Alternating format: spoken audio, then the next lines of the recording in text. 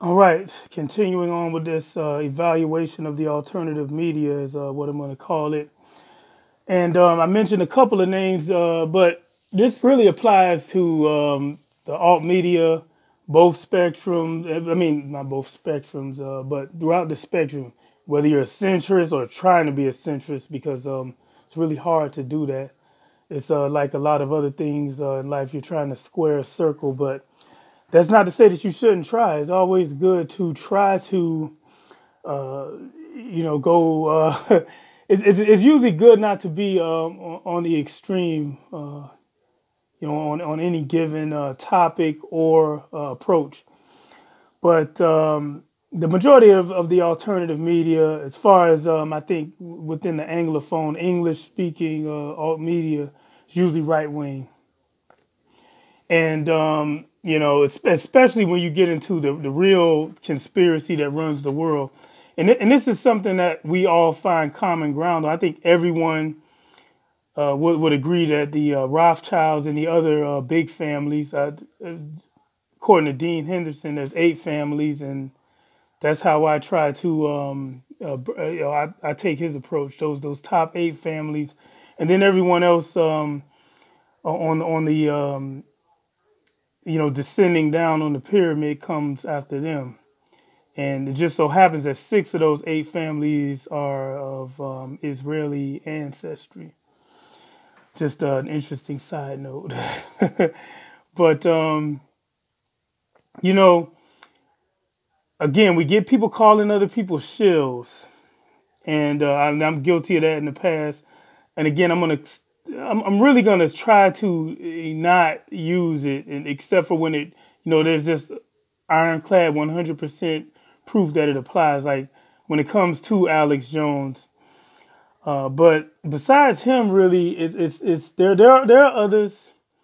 Another one I can think of is a SGT report. And any one of them who talk about all these issues and try to pretend as if Republicans aren't involved or that conservatism doesn't play its part within it.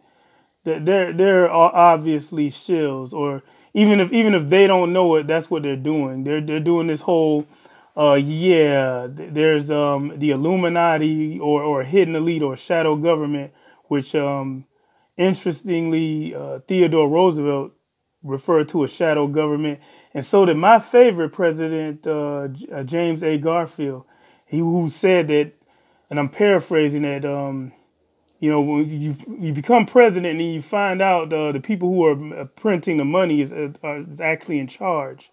So if you know that, and then you advocate politicians and policies that play along, that are essentially marionettes. They're the puppets attached to the strings of these people who are printing the money, and they're not going against them in a covert or an overt way. You're part of the problem. You are shilling. And to be fair to the right wing of the alt media, a lot of them would agree on. Again, they would agree on you shouldn't print money. I mean, even Ron Paul, libertarian, agrees that you shouldn't print money out of thin air and charge interest. Even he agrees with that. But he came up with this other scheme that humanity has tried, having competing currencies. And there have been times throughout the United States history where individual states had their own currencies, or banks within those states had currency. So, Bank A has its own money, and if you bank with them, you get their notes. So the point is, which is why when it comes to, at least for Christianity and Islam, usury is prohibited, because right off the top, usury is already bad because you create a group of people who can live without working. And as they say, one of the things I agree with, a proverb from Protestants, is that the idle hands are the tools of the devil. And I think Elijah Muhammad, famous Afro-American co-founder of the Nation of Islam, actually said an idle mind is the workshop of the devil. So you combine those two, you have people who can live and not only live but prosper and reap the best of life without having to work. They have idle hands and minds put together. So what are they going to do? Who are they going to be a tool for?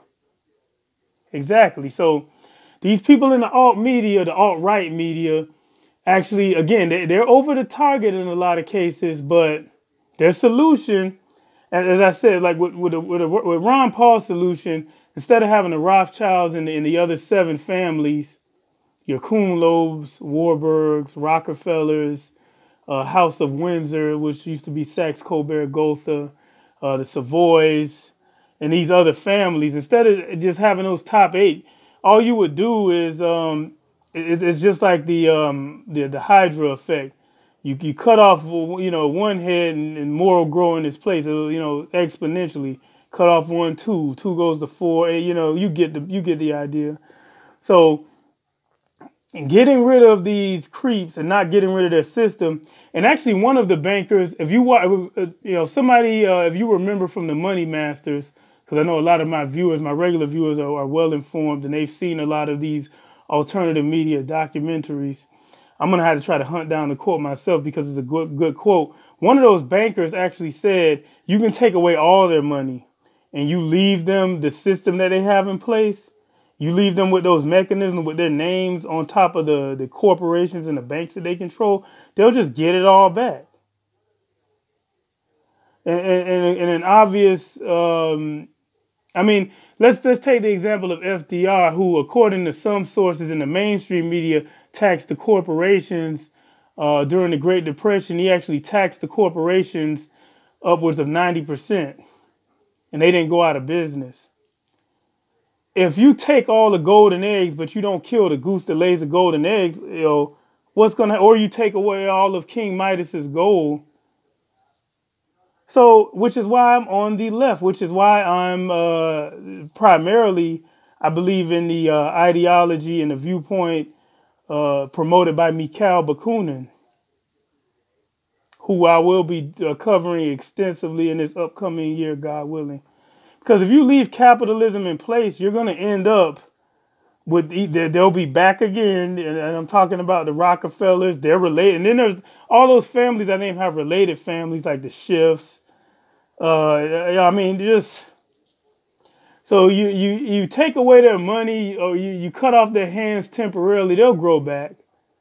And that's happened in the past. We've seen, again, American history is a clear demonstration of that. First Bank of the United States, Second Bank of the United States, 1913, Christmas Eve Federal Reserve. So if you don't get rid of these people and the system that they operate under, you're not really solving the problems. Now, which is why, again, I'm not on the right, and I don't condone the right wing. It's conservatism, liberals. Because let's not forget, Democrats, Nancy Pelosi told you people that she's a capitalist. You may not like her methods, but she's a capitalist. Bernie Sanders, AOC, they're also capitalists. And social democrats, they're just, they're just more humane. Again, we're being farmed, and to be fair to Bernie, AOC, and their ilk, they don't want to commit cruelty to animals while farming. And that's my analysis of that. Oh, and by the way, rest in peace to Morris. But in the spirit of Morris, in this upcoming year, I'm also going to occasionally appeal to donations in the same way that he did. So anything to the PayPal. I had my P.O. box. I actually got one good donation. So, and actually, this individual donated so much to me that every video is brought to you by this individual. I'm just going to use his first name. He's my brother practically. Let's call him Reggie. Every video this year probably is going to be sponsored by him because he's done a lot to support this mission. Now back to the content. So you got this alt media, and you have personalities like Johnny Gott is look like he's going the Brendan O'Connell route, and we all know what I think of Brendan O'Connell. Brendan O'Connell, actually, I wonder if he probably changed because he realized how silly this sounded. But Brendan O'Connell actually said that his solution to beating the New World Order is to appeal to the military, members of the United States military. But you see, this is what happens when you just can't break yourself away from capitalism and conservatism. And this idea that, and to be fair, for its time, the United States Constitution and what the founders of this republic did during their time, it was revolutionary. It was a big deal. It was groundbreaking. But here we are 200 years later. It's time to download version 2.0. That's still Windows 95. This whole notion of like Alex Jones says, that the answer to 1984 is 1776. No, the answer to 1984 is 1848.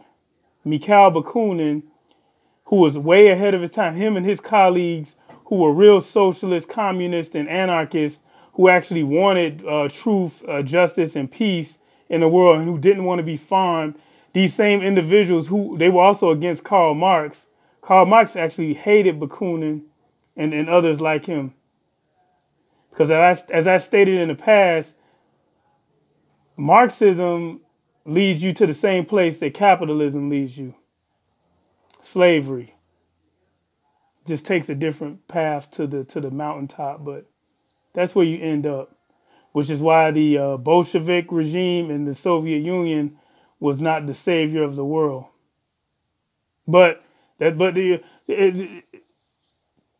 To give them all the credit, we wouldn't have gotten to space if it wasn't for them, because, or it would have happened much later, because under capitalism, you have no incentive for projects like that unless you can make a profit. And if you listen to the likes of Ron Paul and the other right-wingers, you wouldn't be able to collect enough taxes or get the acquired skills and manpower to achieve such great things. It's always we the people who carve out the environment, who terraform, and who make life livable for these elite, parasitic, evil, demonic entities. We make it comfortable for them, and then our reward for our hard work is to be farmed. I'm gonna cut this video short here because I'm in the process of cooking, and I think the meat is browning. I hope it's not burnt.